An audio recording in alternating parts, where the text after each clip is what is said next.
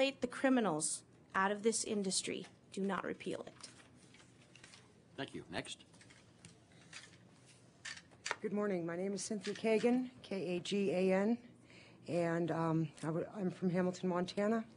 I'm a pharmacy technician and a provider. And I would just hope you would consider the benefit that this product has given people. I've suffered with depression all my life. I was put on antidepressants for 11 years. It made me feel like there was something wrong with me.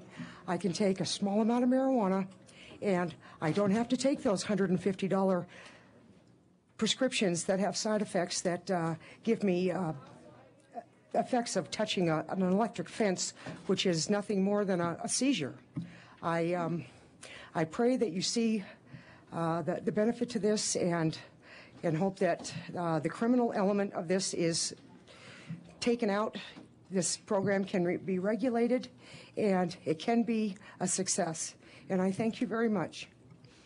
Thank you. Next.